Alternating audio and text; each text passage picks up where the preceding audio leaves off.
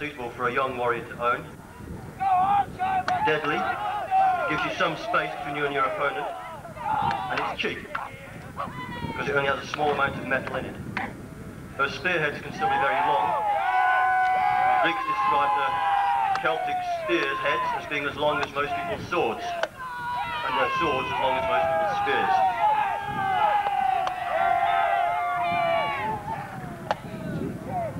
The real classic weapon of the Celts was the single-handed broadsword and the long shield. And now we're going to show you a melee between two warring Celtic tribes with a bone to pick. They might be fighting over a particularly good field or a river.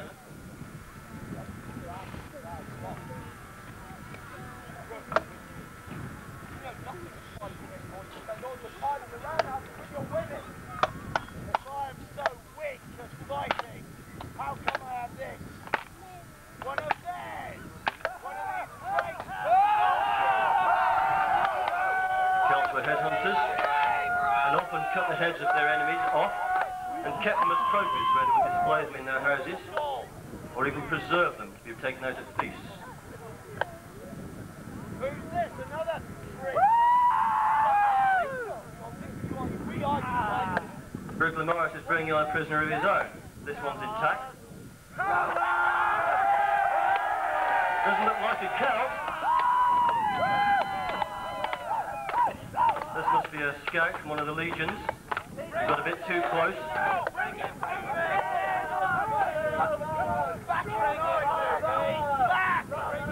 He has total contempt for his captors, and they have total contempt for him.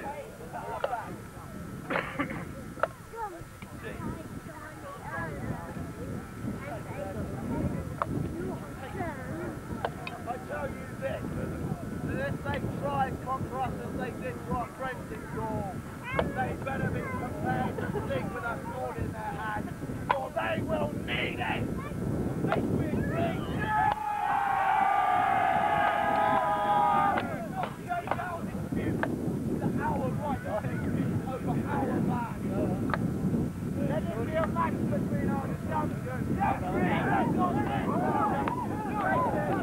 We decided in this way, with only one casualty. If the losing side is going to accept that verdict by combat.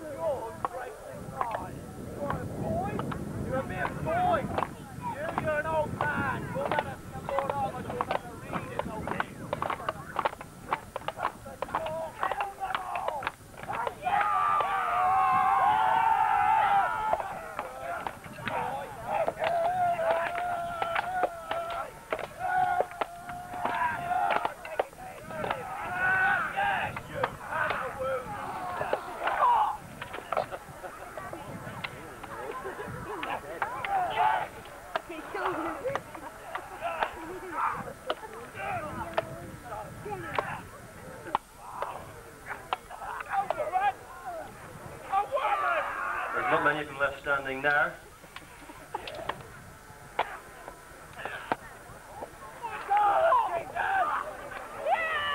These two Celts will not interfere in a combat between chiefs. You have to remember that the Celts fought for the love of it. It was highly ritualized.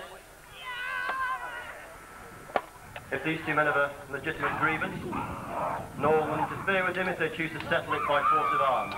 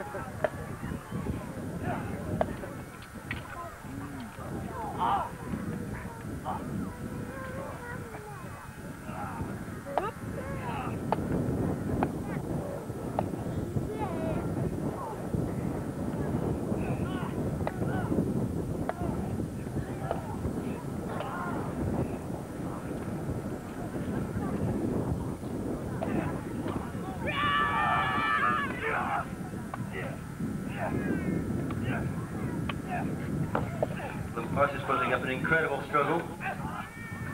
You must have about 50 wounds in you by now.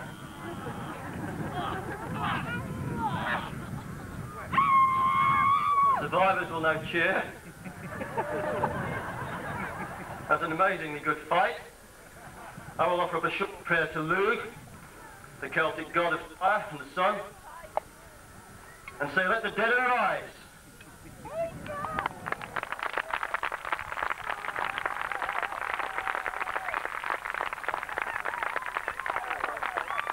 Would you line up now, please?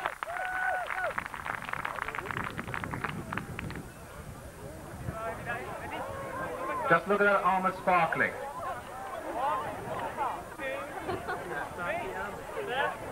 The Second Legion under Vespasianus, later to become a great emperor, rolled west in 44 or 45 AD and started the campaign to subdue the Dorset, the tribespeople of this part of the world, and later those further down in Devon and Cornwall. It took the soldiers about 10 years to subdue the whole of the southwest, because unlike other parts of the country, in the south at least, the Dorset put up a hell of a fight, primarily because they had a large number of hill forts from which to operate from, about 20.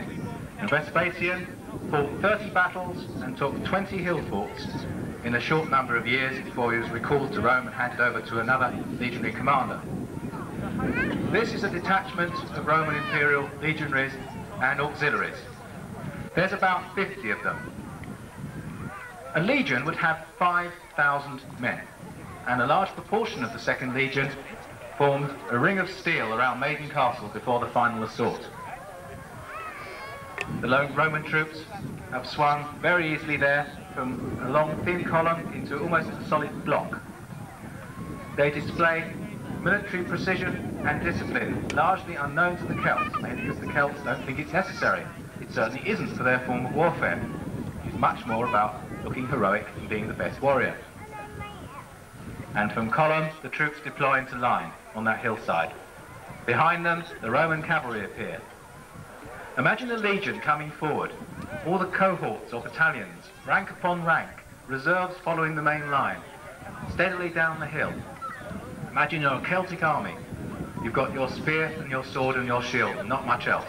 Every single Roman soldier is better armed and equipped than the very best of the Celts. The Romans are a ruthless military machine. They would bring a form of civilization that the Celts didn't really want. Civilization nonetheless, but in order to impose it, first the rather nasty fighting. Flapping overhead is the vexillum, the standard of the Second Legion, a flag carried when a detachment of the Legion was on active service. It's not the imperial eagle. There's one eagle per Legion, and that was being carried when the Legion was in the field en masse. So this is a vexillum, a small flag to denote the Legion. Behind the line of legionaries are the auxiliaries, the skirmishers, protecting the rear. They can rush out to the flank. They can attack frontally while the legionaries await. And overlooking this impressive parade of troops is the image of the Emperor himself. Carried on a pole, bronze image of the Emperor, so the troops know what he looks like. The line again becomes a column with amazing precision. The armour sparkling in the sunshine, a sight that would have totally dismayed the Celts because they can see how well armoured their foes are and how well disciplined they are. Indeed, many of them may have fought the Romans before and known that unless they had overwhelming odds, it was completely hopeless.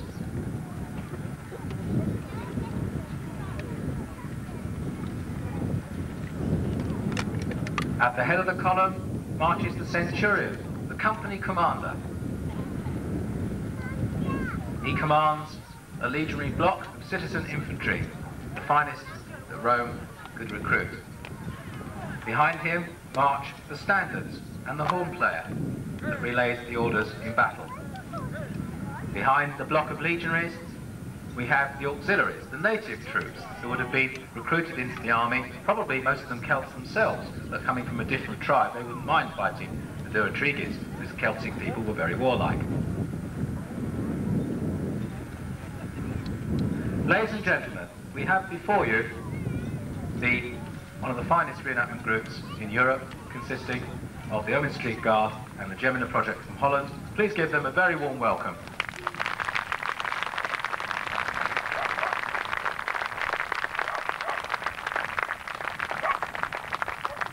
As they march past, you'll notice the incredible contrast between these troops and the Celtic people you've seen before.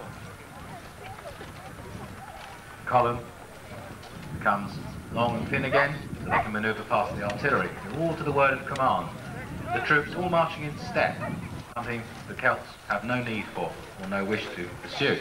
But in the sort of warfare the Romans carry out, marching in step, precision, displays, military might is very important to marching step.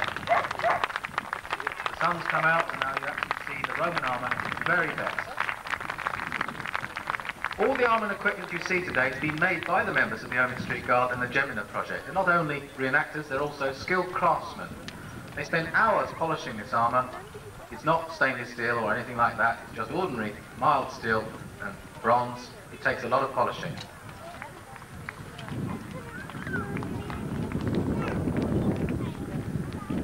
Round they go, making a very colourful sight against the blue sky.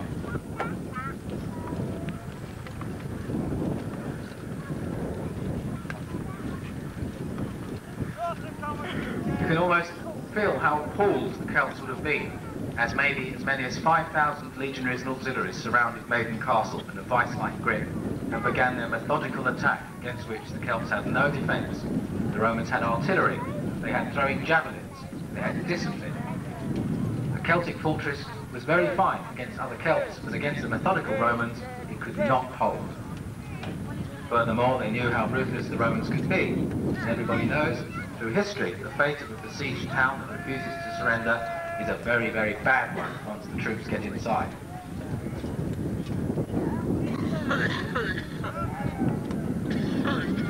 The troops stand easy, and in a minute, the magnifer, the chap who is carrying the image of the Emperor, will come across and tell you about the Roman army, its tactics, and its equipment.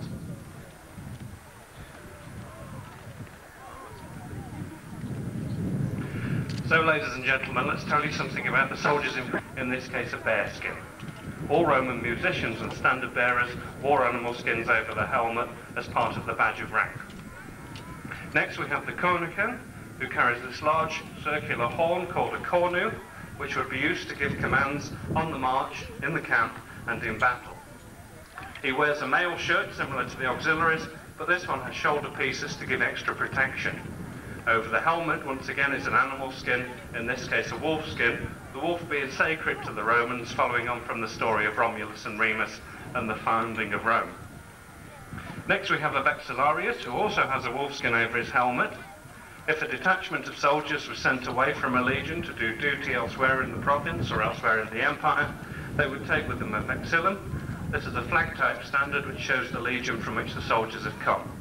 The emblem on this vexillum is the Capricorn of the 2nd Augusta, and that was the legion which besieged and captured Maiden Castle. I'm wearing the uniform and equipment of an imagnifer, and one of my colleagues is now taking the image around.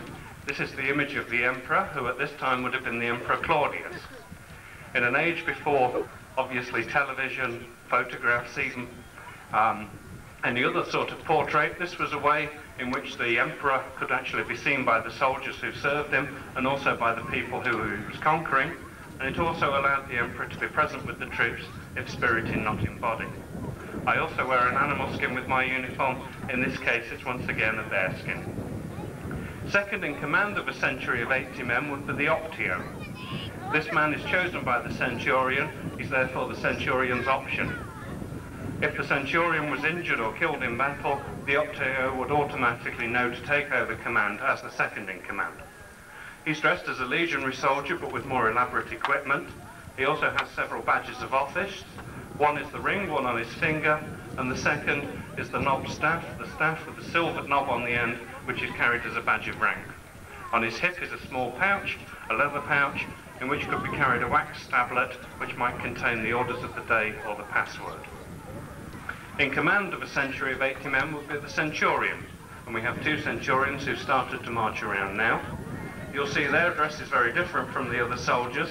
It makes them very distinctive and easy to pick out in a hurry in the heat of battle. On the helmet you'll see a transverse crest which goes from side to side. This would be made of either feathers or horsehair, as is the case here. Each wears a short mail shirt over an elaborate leather arming doublet. On their shins they wear thin bronze greaves which have been silvered.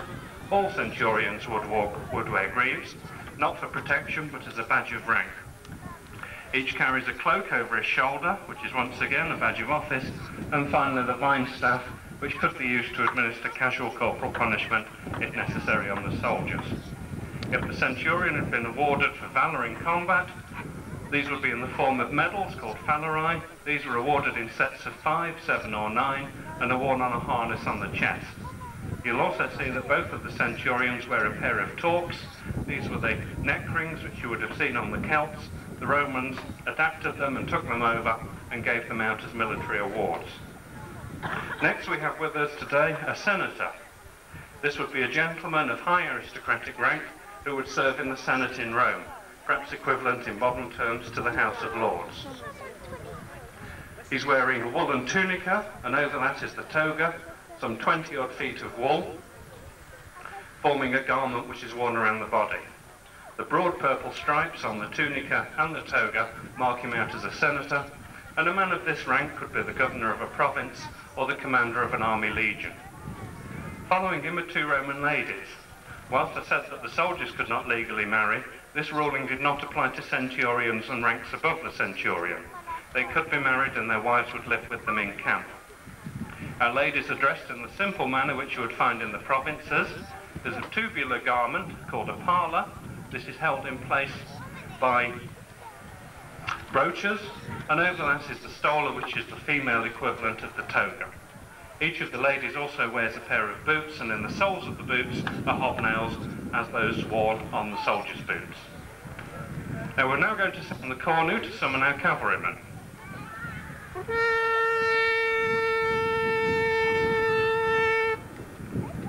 So the cornu has sounded the horn as an indicator to the cavalrymen that they should now advance.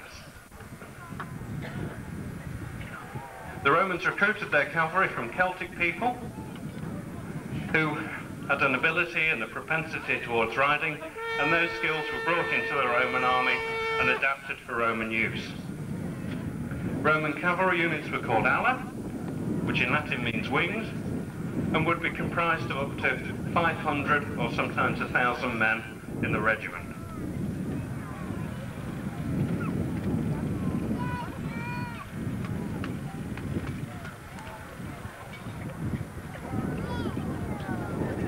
Now as they ride past, you'll see the soldiers and their mounts are very elaborately equipped, which means they would be very expensive troops to set up and maintain. You'll see the riders wear elaborate helmets, more elaborate than those of the foot soldiers. Each also wears a mail shirt with a large cape to give extra protection on the shoulders, a short pair of trousers called bracci to protect their legs, and spurs over the boots. They each have a flat oval shield and a hasta or stabbing spear, as well as a sparta, which is a long sword, longer than the infantry version by some 4 inches. Notice also that the riders don't have any stirrups. That's because the saddle, which is a very robust and well-constructed wooden tree, also has attached to it 4 horns, 1 in each corner, and these allow the soldiers to get a good seat and a good grip in the saddle without need for stirrups. The saddle is helped to remain in position by the elaborate leather strapping to the front, the breeching at the back and the breast strap, which are heavily decorated with bronze fittings which have been silvered or tinned. These serve a decorative purpose, but also help by their sheer weight to keep the straps down and in position. The cavalry would be used to scout ahead of the army, and also during a battle would be held on the wings of the army to protect it, but also so that they could be unleashed as soon as the enemy was defeated. So those are the sort of soldiers which would have come to Maiden Castle and besieged it, but before they got that far, they had to be recruited and they had to be trained. And what we'll now do is show you some of the training methods which we know to have been used by the Roman army.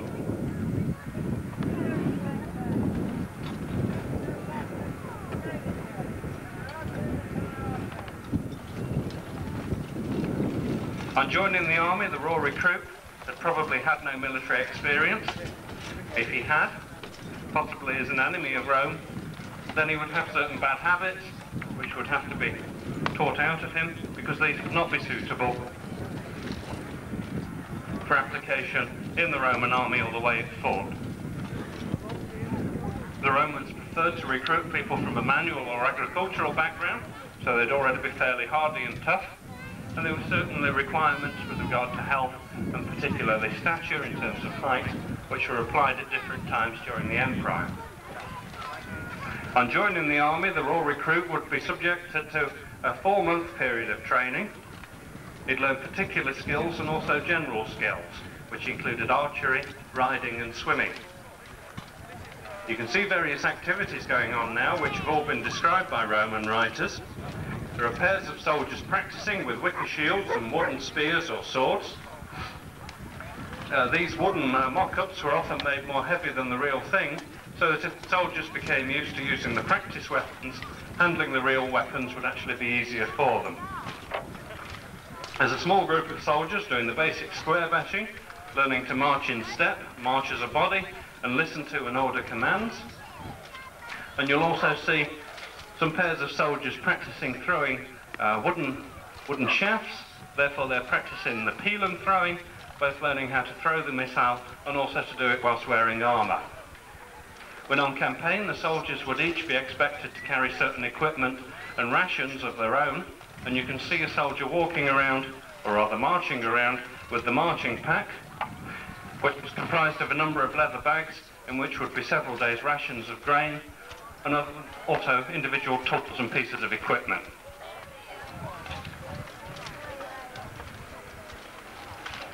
So that gives you a glimpse of the sort of techniques which we use to train the infantry. What we'll now do is try and compress into a few minutes the cavalryman's training, starting with a basic practice with dummy weapons against dummy targets. When training the cavalry, it was not just a case of training the men, but also training the horses.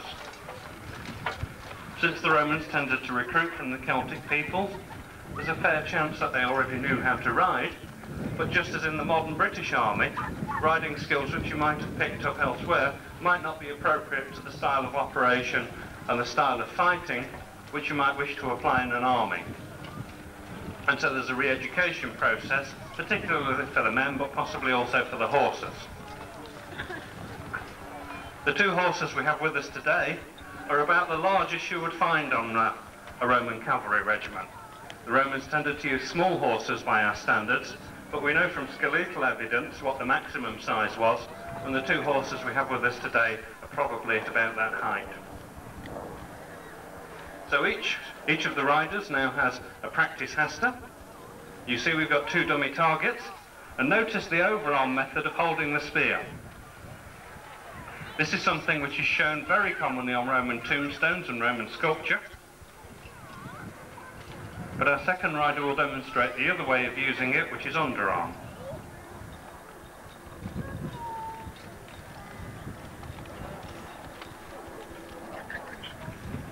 So forward he goes.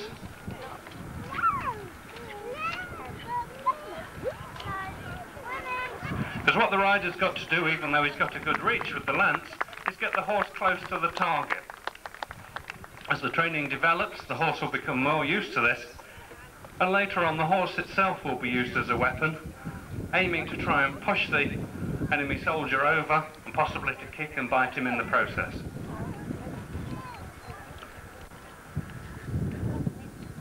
So one of our riders has now picked up some throwing spears.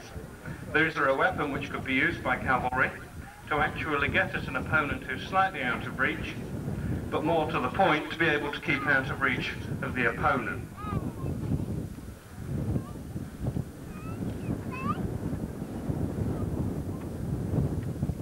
First of all, though, one of the riders goes forward with the real hasta at a sharp point, demonstrating the overarm thrust And that's why they carried a sword as well as the spear, because if it sticks into an enemy's body, you can't really stop and pull it out.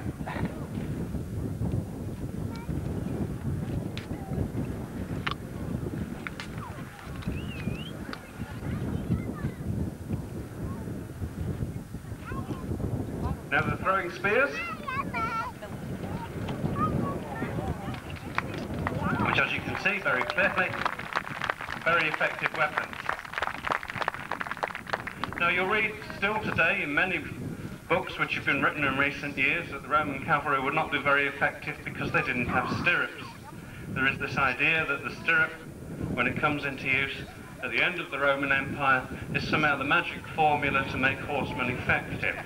And it's only been in recent years that research has been carried out on a practical basis, such as what you see today, into the Roman saddle, taking archaeological evidence and looking at it afresh, and then trying to reconstruct the real thing from the evidence which still survives.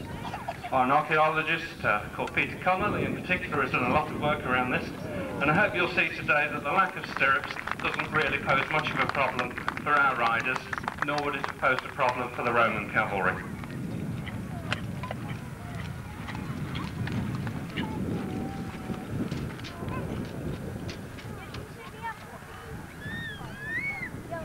So once again with the throwing spears.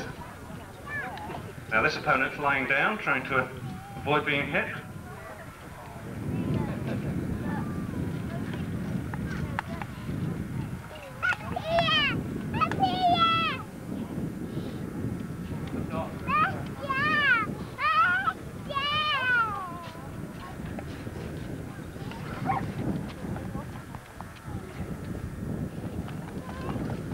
So the riders now take up their wooden practice swords, similar to the infantry swords.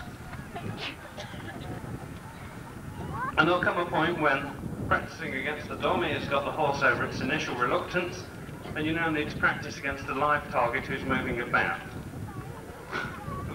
So two of our infantrymen now come forward. I will now see some hand-to-hand practice. You'll see that the cavalrymen have good cover on their left-hand side, which protects them, whilst they actually attack their infantrymen using their right hand. Now the big advantage of the cavalry is momentum. If they can keep moving, if they can keep going under some impetus, they've got a big advantage over the infantrymen. Once it slows down and turns into a hand-to-hand fight, then the infantryman's got certain advantages, particularly, of course, if he's prepared to attack the horse. I think a few points there scored by the infantrymen, but in fairness, I'd say this is the first time that one of our cavalry has become on horse.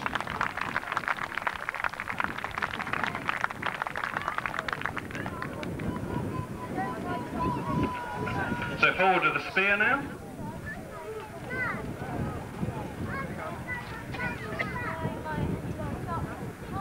Around again. Oh yes, and into the back of the neck. Now this particular infantryman is fairly short-sighted, which can be an advantage.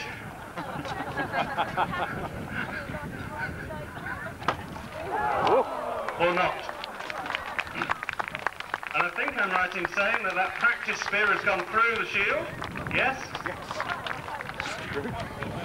Which just goes to show you that if it had been a real spear and it had stuck into the shield, once it might have protected the infantryman, he could not carry on fighting with a spear sticking out of it. He'd have to throw it down.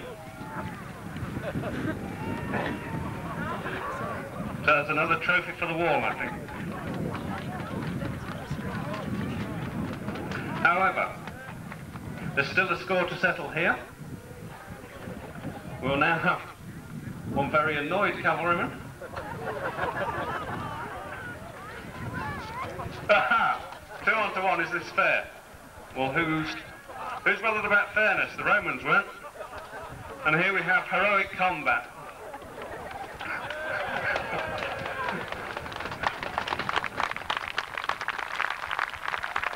So, the training over.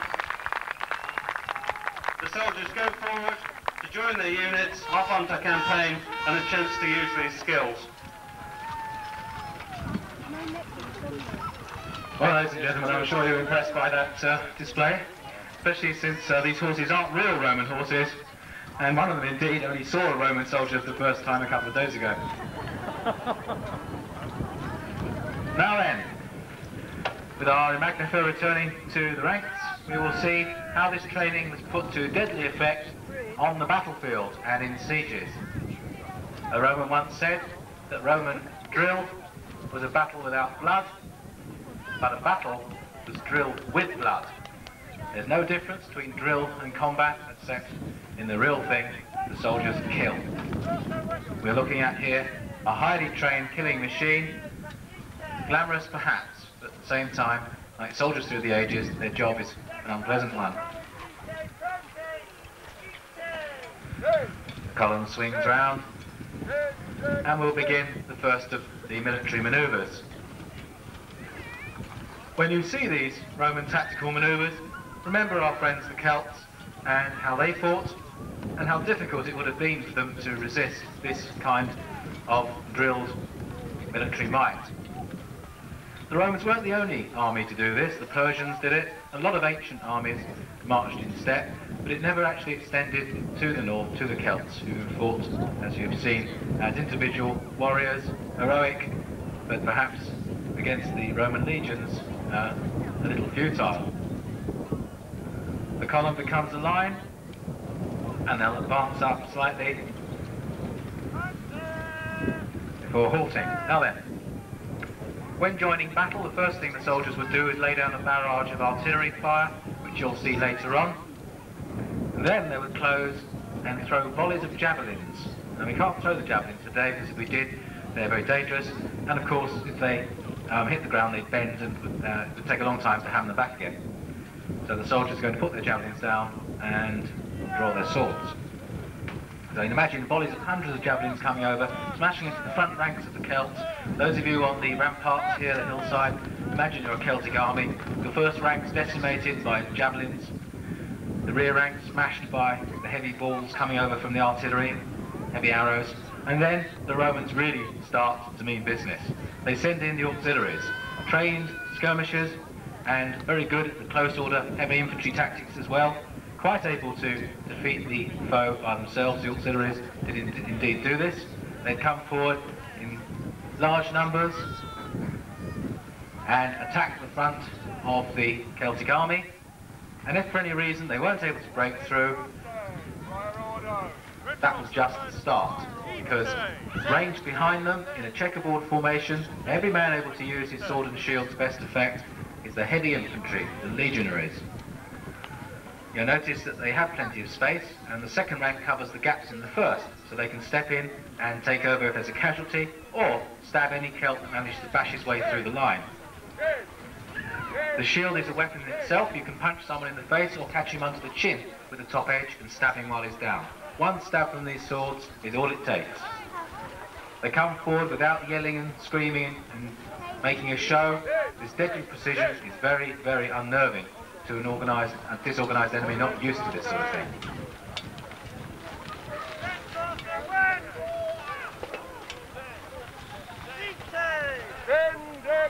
Obviously, there will be reserves to follow up, and if necessary, the leading Roman troops could retire to lick their wounds and their place taken by fresh reserves.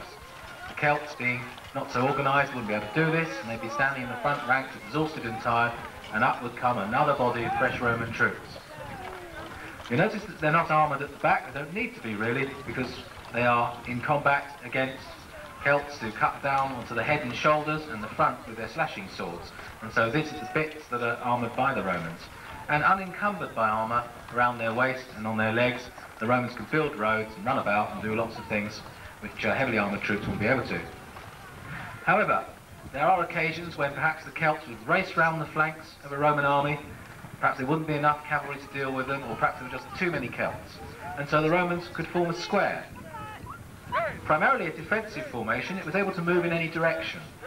As you can see, each side has the shields brought round the body to face outwards. It's hardest for the troops on the right, because they've got to bring the shields right from the left over to the right.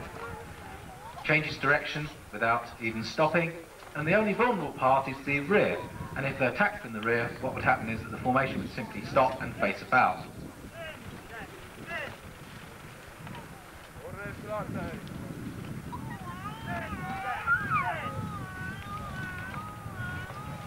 You can see it's quite a slow sort of formation, not ideal for attacking. You really only use it if you really are surrounded by a horde of tribesmen. You can use it to advance, or you can use it to cut your way out if you're in trouble. The standards safely in the middle. The one thing the Romans wouldn't do is let their standards go. Terrible disgrace. There was a great disaster in Germany at the start of the 1st century where 3 legionary standards were lost to Germanic tribesmen, and the Emperor Augustus at the time never got over it. So you guard your standards and you fight the last man around it, if necessary. Quite difficult to hear commands sometimes as a Roman, because all your equipment is clinking or bashing into the man in front with the shield and things. It's actually quite loud to be in the middle of a Roman formation.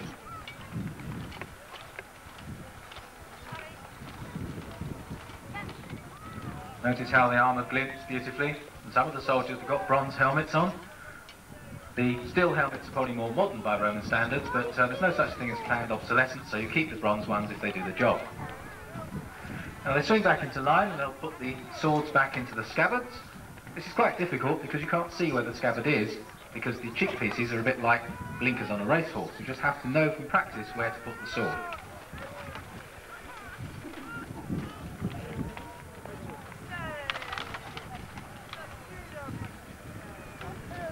Now, one of the most famous of all military formations, the testudo or tortoise, used to assault the gates here at Maiden Castle.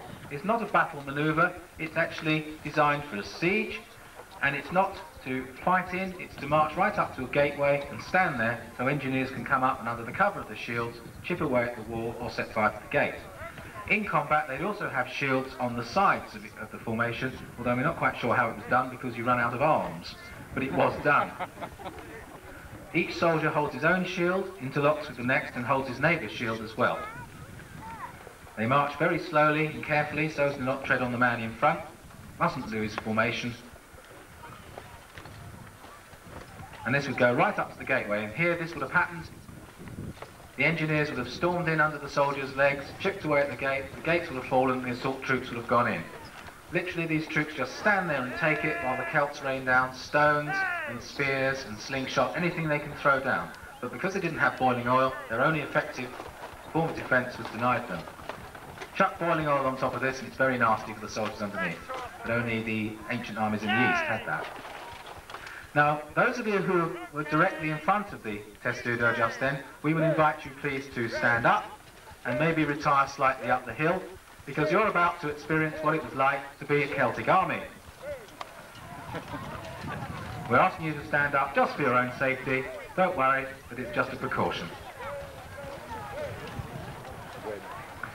If you've got any cameras, now's the time to get ready, because you're about to experience probably the last thing a lot of Celtic warriors ever saw, and that is an arrowhead wedge attack. A formation that's still used by riot police today. It's so effective. It's effective because it's psychological as well as physical. Your natural inclination is to get away from the point of the arrowhead, move to the sides, and as you do that, it just makes it easier for the Roman troops to cut their way into your formation, leaving room for the reserves to come up behind and smash through into the centre of the Celtic army. Tactics like this destroyed far bigger armies of Celtic troops than the Romans possessed. Sometimes 10 to 1 against, they could still beat the Celts using this sort of tactic. Out come the swords.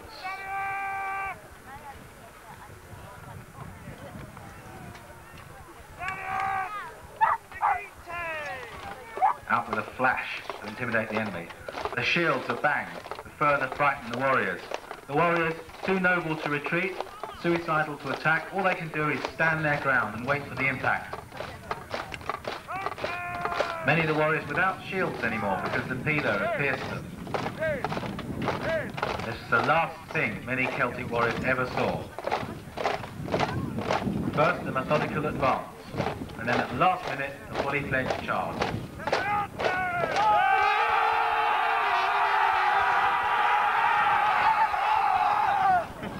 Ladies and gentlemen, will you stood your ground or will you run like hell?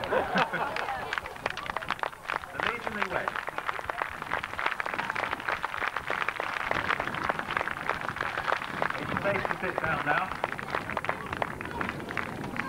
And we hope no one got squashed.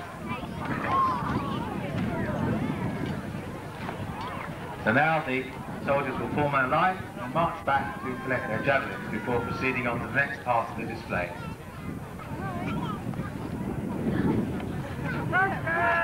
You notice there that during the attack the cavalry are on the flank, protecting the wedge from a sudden attack from the side.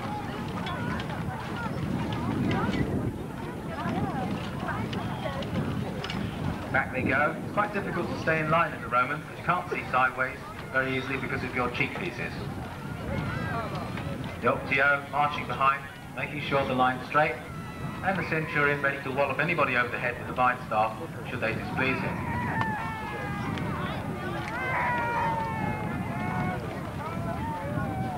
And the swords go back once again. Now we're going to get on to one of the most interesting parts of the Roman military display, the firing of artillery weapons. First of all, up come the javelins.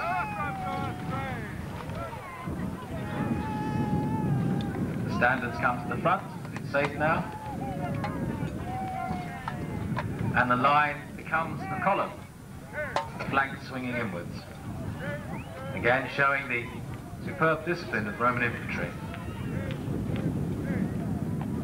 Now, artillery. The Celts didn't have any artillery. They had slings, and slingshot could go quite a different distance with some accuracy.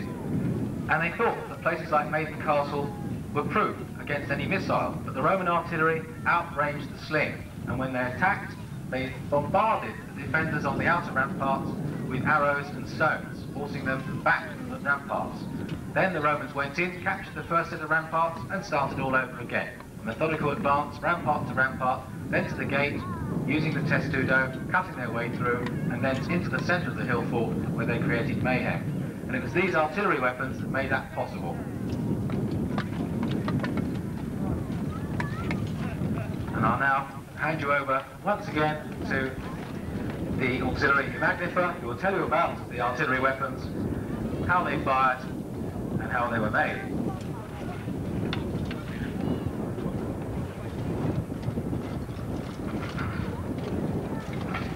Now you can see today 3 artillery weapons which the Romans used, both in battles and particularly in sieges, and it's very possible that each of these types of weapons would have been used here at the siege of Maiden Castle. The machine over to my right nearest the white tent is called an onager. It's a stone thrower.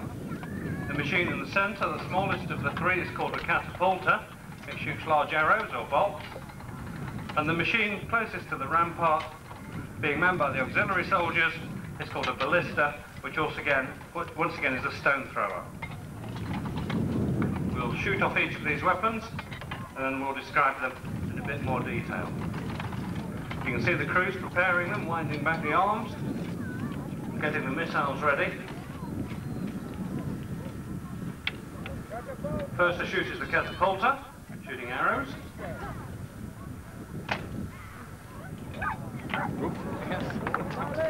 Next the ballista, shooting stones.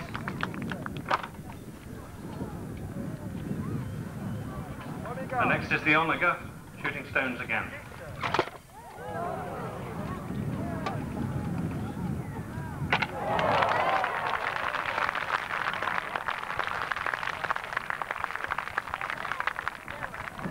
Now the Romans had no gunpowder or explosives, and so these machines got their power from twisted skeins of rope, which in ancient times would have been made of animal sinew or possibly horsehair.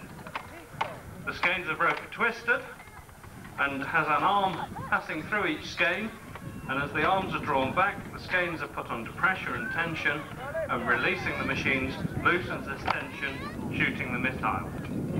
The ballista and the catapulta each have 2 skeins of rope and 2 arms, and the onager has just the 1 skein of rope with 1 arm, which is going up in a vertical direction. Now the catapulta in a bit more detail. Each legion would have 60 of these machines. As you will have seen when the soldiers set it up, it's light enough to be picked up and carried about the battlefield, but we also know that the Romans mounted them on small carts, which would be drawn by 2 mules, and then these could be drawn into battle as a form of mobile field artillery. And with each legion having 60 of these machines, they can be lined up to put down a field of fire, and possibly also to try and pick off individuals such as chieftains and standard bearers. And the Celts have got nothing with which to answer this. So as Maiden Castle is besieged, these machines would have been lined up outside the castle and would have been shooting their missiles high over the walls into the castle to hit the defenders behind the walls.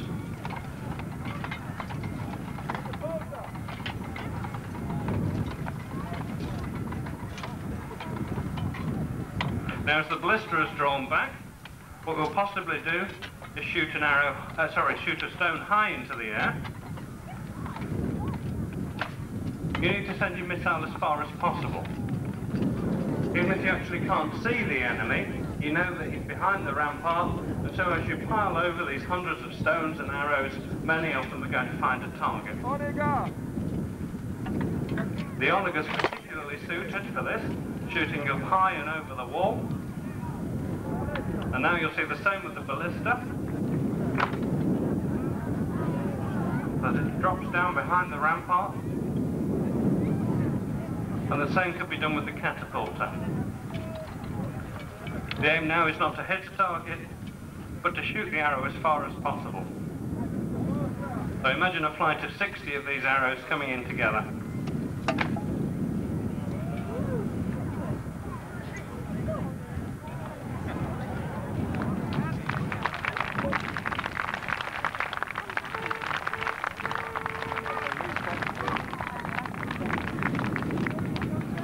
So there we are, ladies and gentlemen, the deadly effect of the Roman artillery.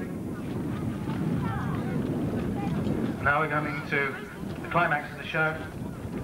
Something very important for Roman troops to do. That is, salute the standards and the image of the Emperor.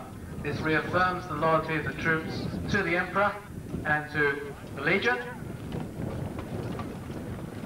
It not only makes sure that the troops fight their best, but on a higher political level, hopefully stops civil wars breaking out with local legions deciding it's time to go it alone. Unfortunately, this did happen a bit in the Roman Empire. So by showing their loyalty to the existing emperor, these troops will not decide to form their own little mini-empire.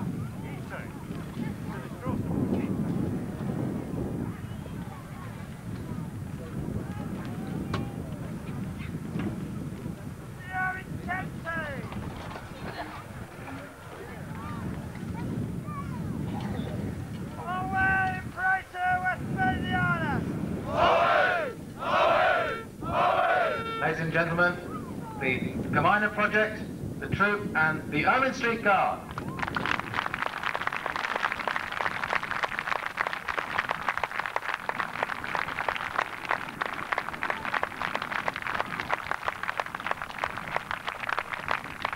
Thank you, ladies and gentlemen. It's important for us now that you come over and talk to us about the armour and equipment, ask the many questions you might have, look at the static display. Sparkling in the sunshine.